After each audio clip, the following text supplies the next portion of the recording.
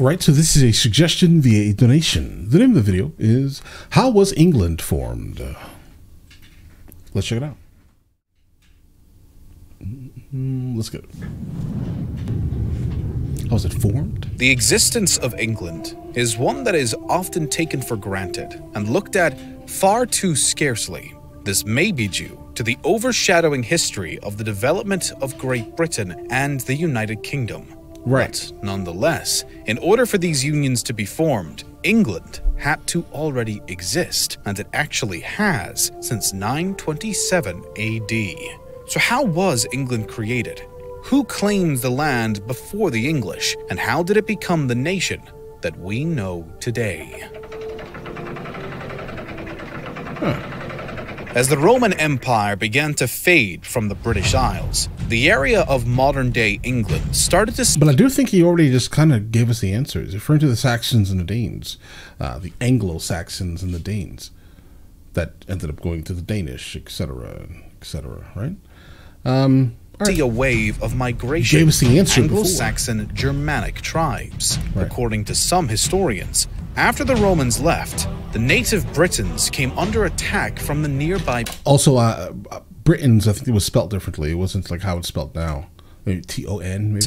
After the Romans left, the native Britons came under attack from the nearby Picts and Scots, and subsequently welcomed some of these Anglo-Saxons in hopes that they would push out the other invaders. Right. The Germanic peoples were successful in expelling both the Scots and Picts, but they then turned on the native Britons and established their own authority by the start of the 7th century. The new Anglo-Saxon rulers then installed the kingdoms of Essex, Kent, Sussex, Mercia, East Anglia, Northumbria, and Wessex on the British mainland. There are minimal records of what happened over the next few centuries throughout these kingdoms, but we do know that it wouldn't be long before the Anglo-Saxons would face invaders of their own. In 793, a Viking army landed at the Lindisfarne Monastery and raided the sacred building. Their violence and disrespect stunned the Anglo-Saxons. Disrespect was not the word for what they did to the Anglo-Saxons, bro. We need to come up with another word. We need to find another word to define the levels of disrespect, because generally, if I think disrespect, I think I'm disrespected, I'm slightly offended. That wasn't disrespect. That was something different, bro. That was a wrong word to use here, sir. Who were unprepared for what these Vikings had in store.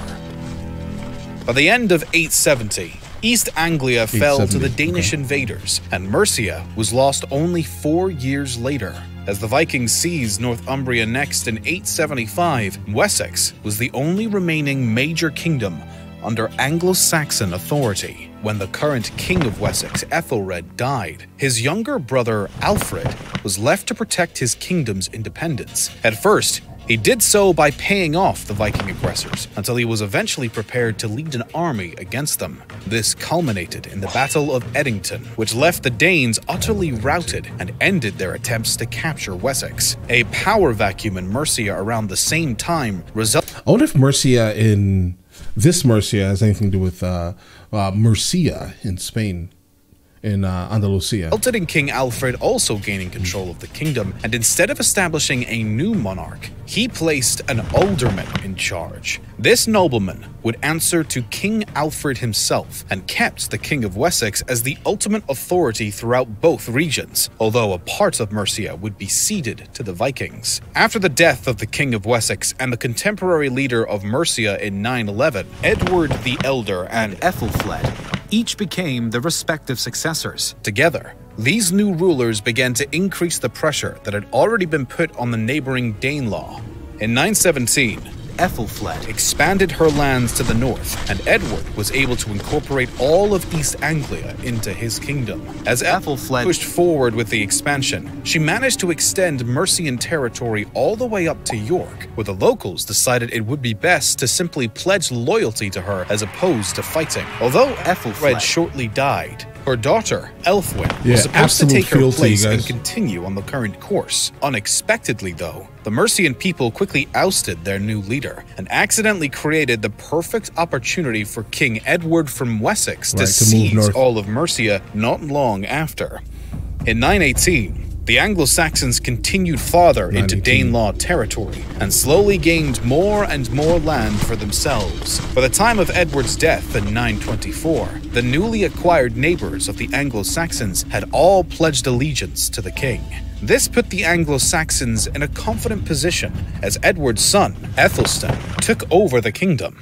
Around this time, Etheltan's sister would marry the local Viking ruler Sihtric, who still controlled Northumbria. Aethelstan marched on and was finally able to bring the Kingdom of York under his crown as his sister's husband passed away. This left Northumbria up for grabs, and the king swiftly consolidated it as part of his kingdom. This is generally the time that most historians view the Kingdom of England as having been created. But the situation was not exactly so simple. Aethelstan was not done trying to expand his kingdom however he could, and although he did term himself the King of the English at this point, it was still— Guys, keep in mind, they really didn't speak English.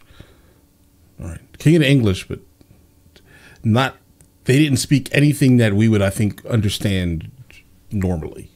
Not quite what we know as England today. Aethelstan decided to give an invasion of Scotland a chance to see if he could reach his authority even further. The Kingdom of Scotland, or as it was known at the time, Alba, was at a disadvantage against the English, and therefore appealed to the other remaining sovereign states for assistance. This prompted an alliance between Constantine II, King of Alba, Olaf Guthrason, King of Dublin, and Owain, King of Strathclyde. With King Olaf at the helm, the alliance faced the English at the spectacular Battle of Brunanburh.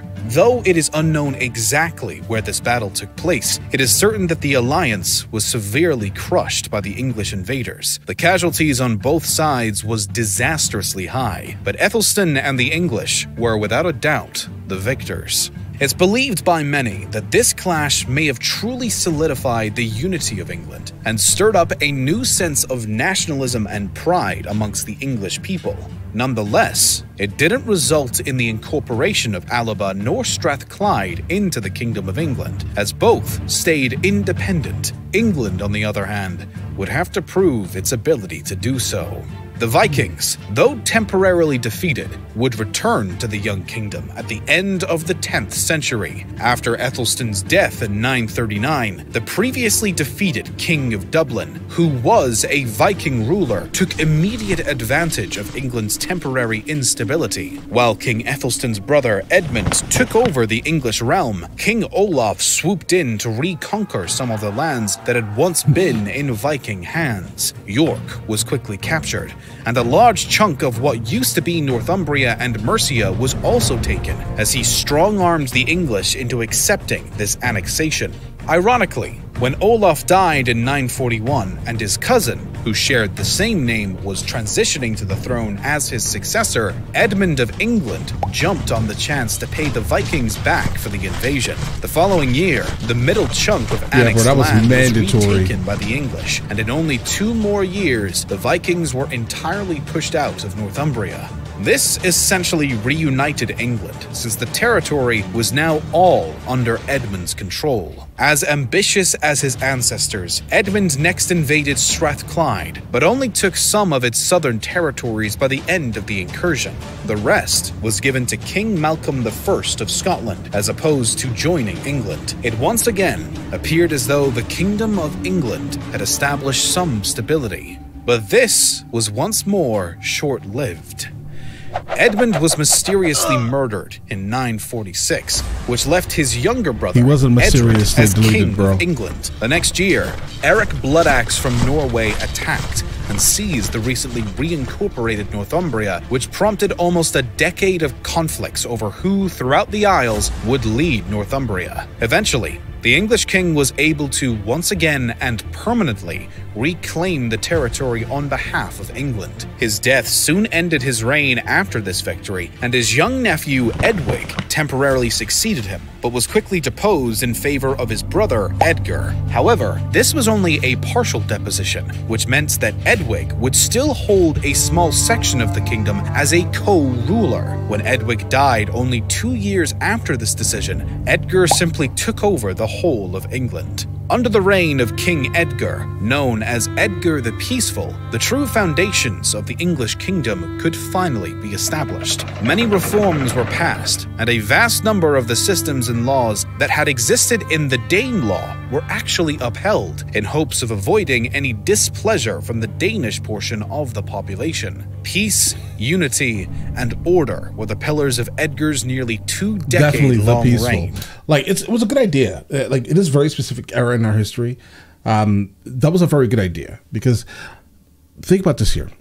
You take over a country, and then you have an entire country that's flooded with different overall peoples of people of different origins, right?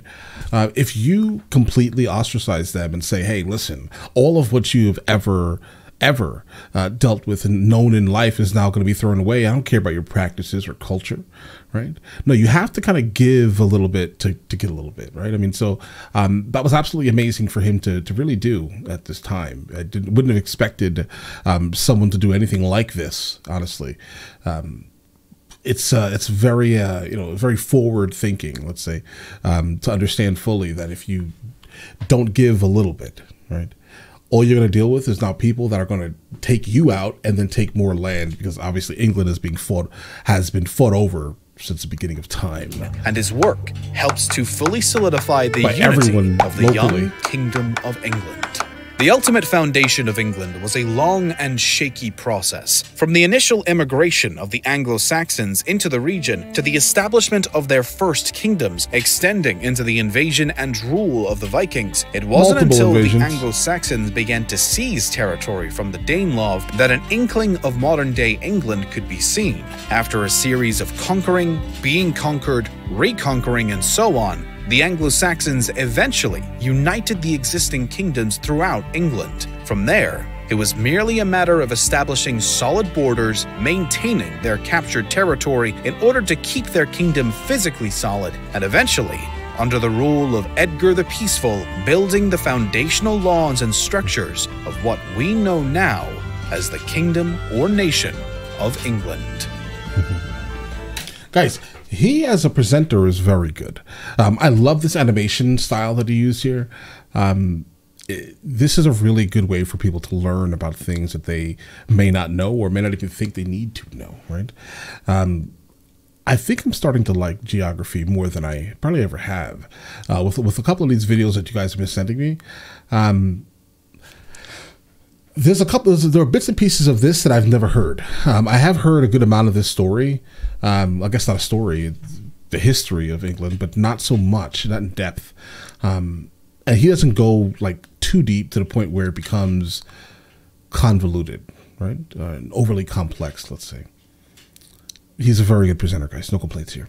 But all right, listen, let me know in the comments of the next thing from him that I should be checking out. Or if there are any other countries that he has done, I definitely would be interested in checking it out. Maybe some that are maybe lesser known. England is extremely known, guys, right? But yeah, you guys all have an absolutely amazing day and enjoy your day thoroughly.